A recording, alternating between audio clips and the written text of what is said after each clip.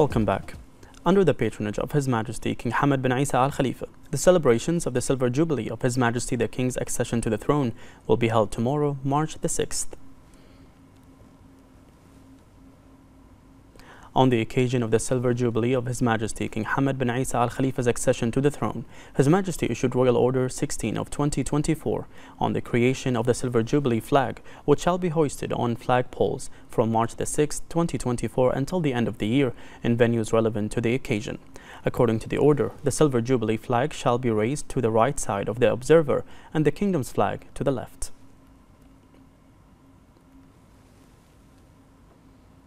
The BDF Commander-in-Chief Field Marshal Sheikh Khalifa bin Ahmed Al Khalifa received a number of officers who graduated recently from military colleges and universities to take the official oath in the presence of the Minister of Defense Affairs, Lieutenant General Abdullah bin Hassan al-Naimi, and the BDF Chief of Staff, Lieutenant General Diab bin Sagr al-Naimi.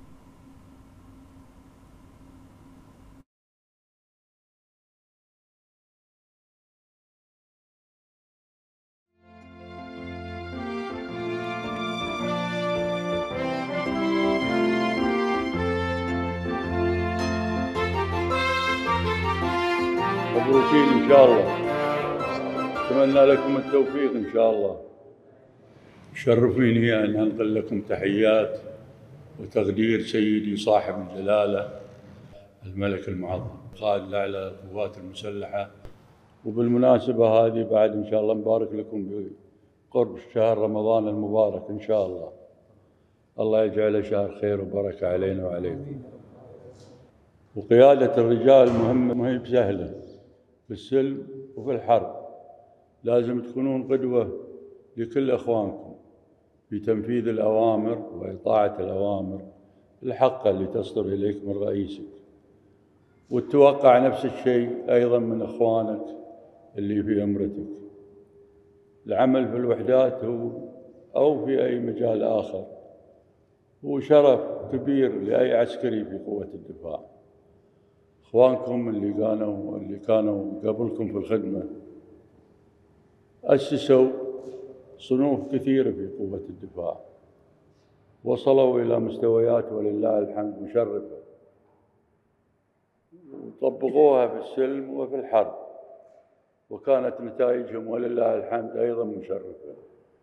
نتمنى إن شاء الله أن احنا ما ندخل في هذه المراحل في أغلب الأوقات، لكن دائما نكون مستعدين لها إن شاء الله.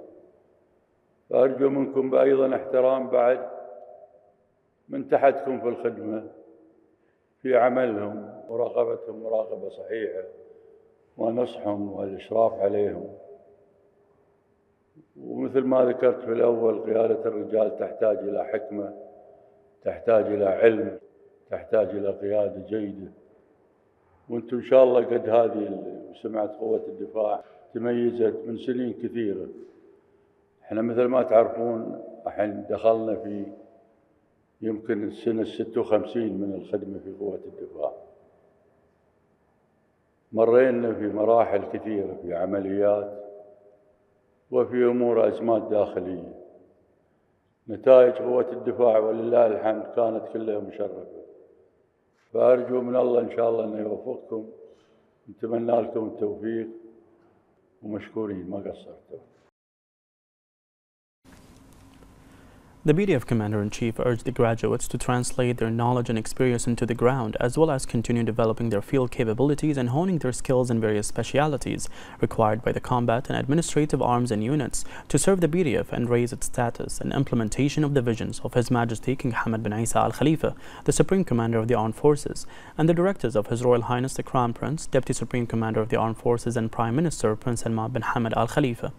He affirmed that the theoretical information and field training received by the graduates would benefit them while serving the BDF, stressing that the BDF will continue providing opportunities for its affiliates to acquire military knowledge at prestigious universities of Bahrain and abroad.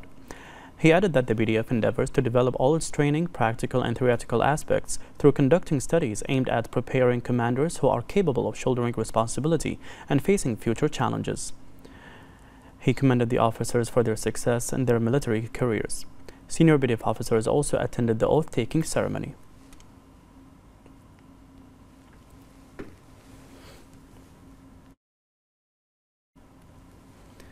The Egyptian President Abdel Fattah al-Sisi received the National Security Advisor and Royal Guard Commander Lieutenant General His Highness Sheikh Nasser bin Hamad Al Khalifa.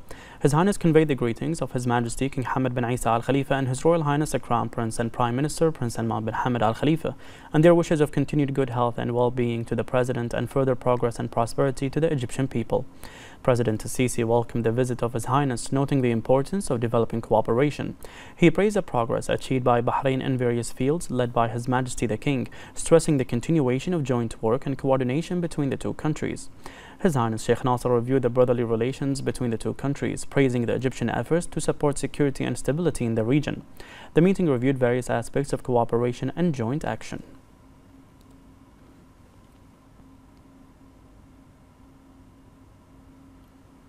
The National Security Advisor and Royal Guard Commander Lieutenant General His Highness Sheikh Nasser bin Hamad Al Khalifa arrived in Egypt, and he was received at Cairo International Airport by Head of Egyptian General Intelligence Minister Abbas Kamel and Ambassador of Bahrain to Egypt Fawzia Zainal and officials.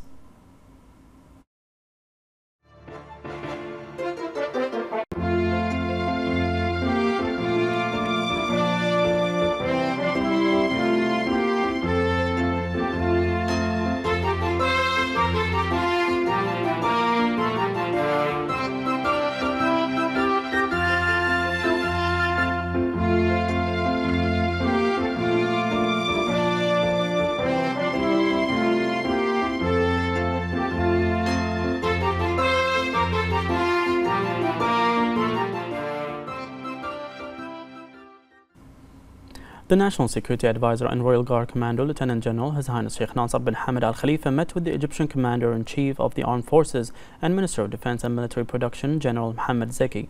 His Highness reviewed the bilateral relations and various aspects of cooperation and joint action, expressing pride in the distinguished bilateral relations and deep-rooted partnerships spanning many years of coordination and cooperation in all fields.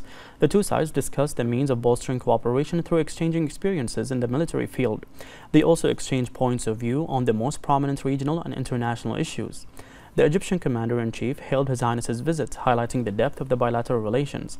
He affirmed the importance of cooperation between Bahrain and Egypt in all fields.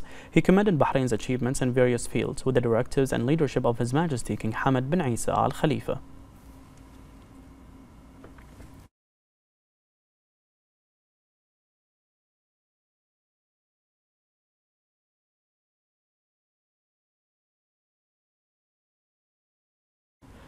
The Chairman of the Board of Trustees of the Isa bin Salman Educational Charitable Trust and Chairman of the Board of Directors of Tamkeen, His Highness Sheikh Isa bin Salman bin Hamad Al Khalifa, chaired the Trust's board meeting at Rafah Palace.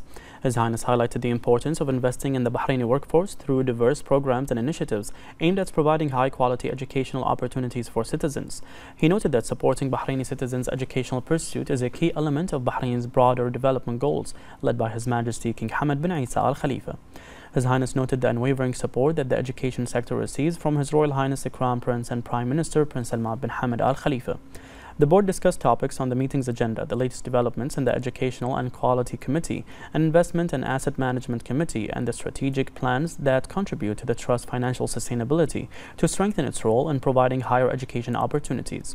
His Highness emphasized the Isa bin Salman Educational Charitable Trust's commitment to offering academic scholarships to students in various specializations. These scholarships are designed to align with labor market's demand and enhance students' skills and professional and academic qualifications, positioning its recipients as the first choice in the labor market. On behalf of His Royal Highness the Crown Prince and Prime Minister Prince Salman bin Hamad Al Khalifa, the Chairman of the Board of Trustees of the Isa bin Salman Educational Charitable Trust and Chairman of the Board of Directors of Tamkeen, His Highness Sheikh Isa bin Salman bin Hamad Al Khalifa, attended the Euromotors 25th anniversary celebration, which was held under His Royal Highness's patronage at Exhibition World Bahrain. His Highness Sheikh Isa bin Salman highlighted the unwavering commitment of Bahraini companies to delivering exceptional services within the automotive industry. He noted the pivotal role of the private sector in implementing quality initiatives to foster development, bolster various industries, and provide quality opportunities for Bahraini citizens. His Highness noted that the private sector drives national growth and supports the kingdom's comprehensive development goals, led by His Majesty King Hamad bin Isa Al Khalifa and supported by His Royal Highness. His Highness highlighted Euromotors' commitment to providing quality customer experience that has been developed and enhanced over the years. The chairman of Euromotors, Zayed Al-Zayani, delivered a speech in which he expressed gratitude to His Royal Highness for his patronage and to His Highness Sheikh Isa bin Salman for attending the celebration. Al-Zayani highlighted the company's most notable achievements and its commitment to providing quality services. He added that the progress witnessed by Euromotors is an outcome of the dedicated efforts of the company's employees, who spare no effort to improve services for customers. Al-Zayani underscored the ongoing support of Euromotors employees and the importance of maintaining a work culture that nurtures loyalty and dedication. After that, a presentation was held which revealed the history of Euromotors company. Euromotors unveiled the dealership's new brand identity, which was followed by a charity auction. The charity auction featured unique items from Euromotors that proceeds going to the Royal Humanitarian Foundation, which reinforces Euromotors' commitment to corporate social responsibility.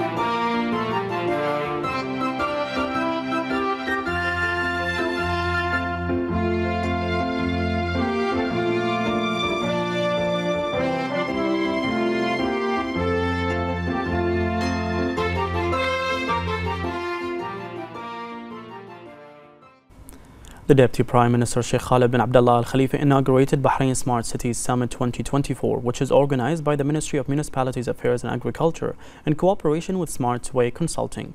Sheikh Khalid bin Abdullah stressed that Bahrain has taken advanced steps towards creating the digital infrastructure in its cities to keep pace with the goals of the comprehensive development process led by His Majesty the King, with the follow-up of His Royal Highness the Crown Prince and Prime Minister. He added that the strategy of the telecommunications, information technology and digital economy sector 2022-2026 comes in the framework to provide an advanced global level infrastructure in a way that reflects positively on the concept of smart cities locally. He pointed out that the Ministerial Committee for Development and Infrastructure Project has mandated Municipalities Affairs Ministry in cooperation with the relevant authorities to prepare a comprehensive strategic project to implement smart city standards. He stressed the importance of holding such events to strengthen the Kingdom's position as a center for smart cities regionally and internationally. The Minister of Municipalities Affairs, Engineer Wael Mbarak, said that this summit has a great importance as it falls within the specialized conferences that Bahrain embraces in the field of artificial intelligence and the transition to smart cities. The Minister highlighted the opportunities benefited from the session during the summit. The Deputy Prime Minister honored the sponsors of the summit and the government and private agencies that won the summit awards. After that, the Deputy Premier inaugurated the exhibition, which includes more than 10 sections from various ministries, government agencies and private sector institutions.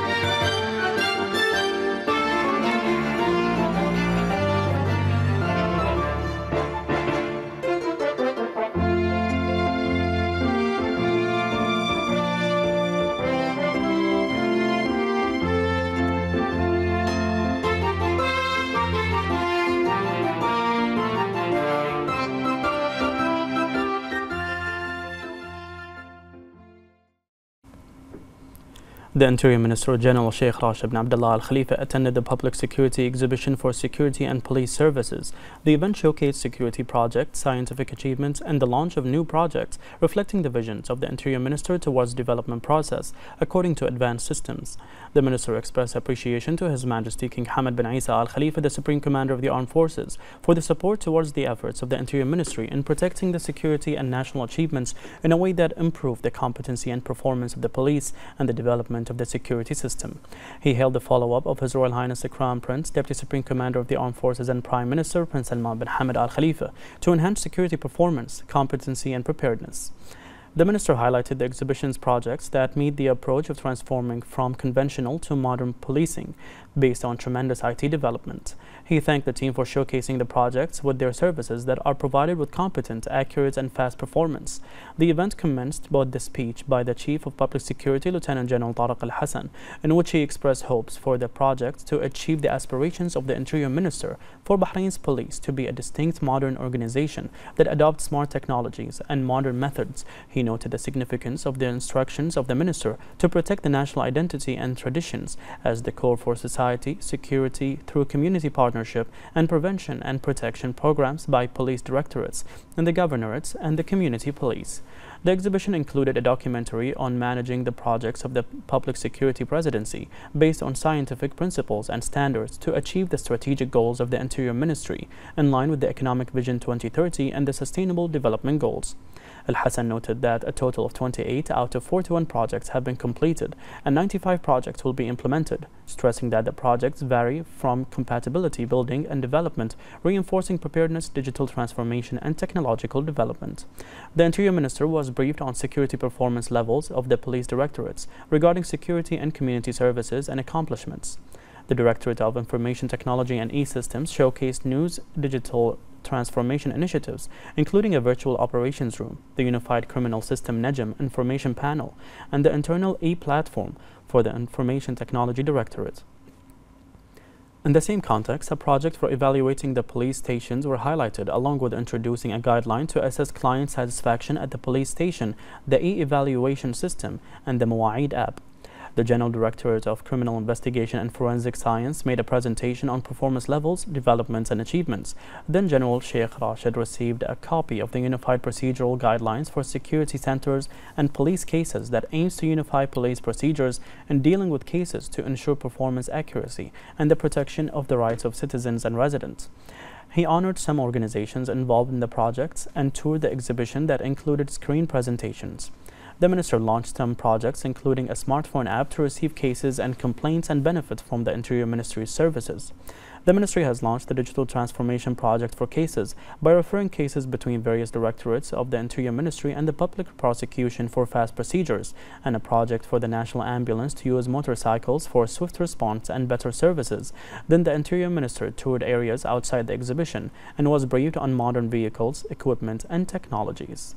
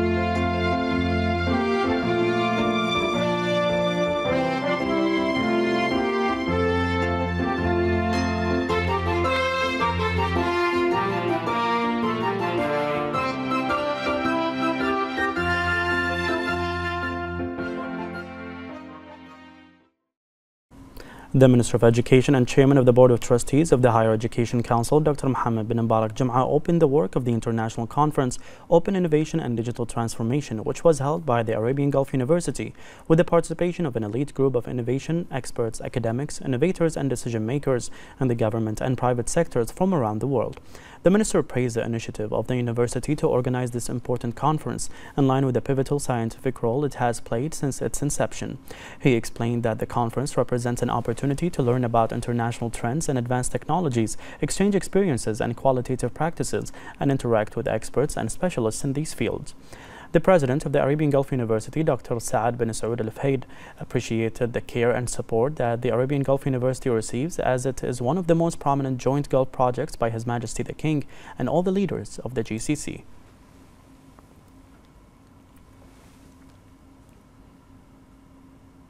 An implementation of the directives of the Cabinet, the Ministry of Industry and Commerce intensified field visits represented by the Inspection Department to enhance oversight of markets and commercial stores and inspect them to ensure the availability of goods and services in the required quantities. The Assistant Undersecretary for Control and Resources, Abdulaziz Al-Ashraf, stated that the Ministry of Industry and Commerce ensures the presence of inspectors to perform their supervisory roles in the morning and evening periods throughout the week. He stressed that the Inspection Department visited a number of large commercial stores to review the existing equipment ahead of the holy month of Ramadan. Al-Ashraf added that inspection campaigns and field visits constitute a safety valve for the safety of the commercial environment and for consumer protection. He stated that there are a group of repeated field visits, the central markets and stores, with products that are in high demand during the holy month of Ramadan.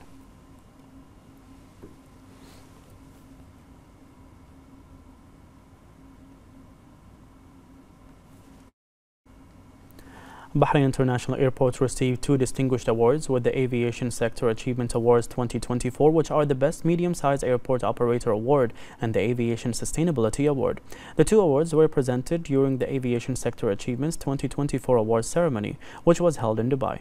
The 2 awards embody the efforts made by Bahrain Airport Company to provide an advanced world-class airport experience, taking into account the environmental impact and contributing to creating a more sustainable future.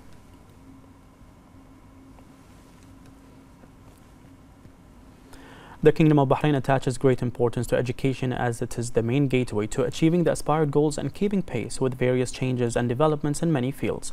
The education sector in the Kingdom is taking rapid steps through constructive cooperation between the public and private sectors to achieve the principle of equality and social justice among all segments of society. Bahrain has taken significant steps in developing education, most notably the adoption of the National Strategy for Education, the development of an action plan, and with the follow-up of its implementation, which has enabled the Kingdom to have one of the most advanced educational systems in the region, which has also achieved significant and sustainable progress and development in the use of information technology in education, through which it has achieved several achievements, including UNESCO's announcement of the launch of the 8th session of the UNESCO King Hamad Prize for the use of ICT in education. The Ministry of Interior show jumping team achieved first place in the grand competition of His Highness Sheikh Nasser bin Hamad Al Khalifa Show Jumping Championship, which was organized by the Royal Equestrian and Endurance Racing Federation, held at the Military Sports Federation Field in Rafah. The event is under the patronage of the representative of His Majesty the King for Humanitarian Work and Youth Affairs, Chairman of the Supreme Council for Youth and Sports, and Honorary President of the Royal Equestrian and Endurance Racing Federation, His Highness Sheikh Nasser bin Hamad Al Khalifa, and in the presence of the children of His Highness Sheikh Nasser, who witnessed the tournament and crowned the winners.